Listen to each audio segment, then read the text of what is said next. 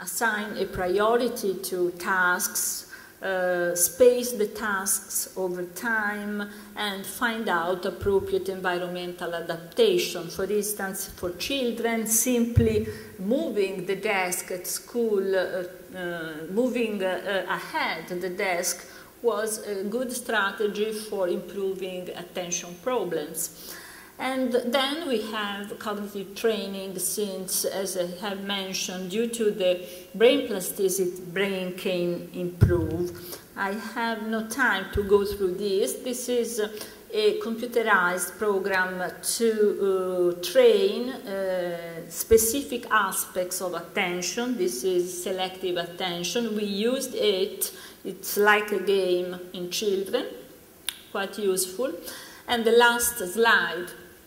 There are promising results, exciting results that come from a preliminary functional MRI study that showed that brain can indeed change the activation in order to compensate after training.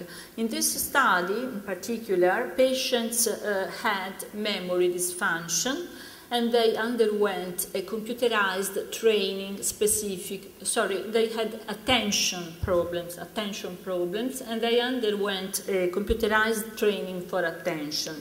And comparing functional MRI before the training and after the training, we can observe an increased brain activation that, interestingly, is specific for the function that had been trained and involved 3 areas in the brain that are critical in the attention network. And I feel that in the future, functional MRI study will be increasingly used for monitoring the results of treatment strategies. Finally, I would like to acknowledge my young collaborator at the University of Florence and to thank all of you very much for your extremely kind attention.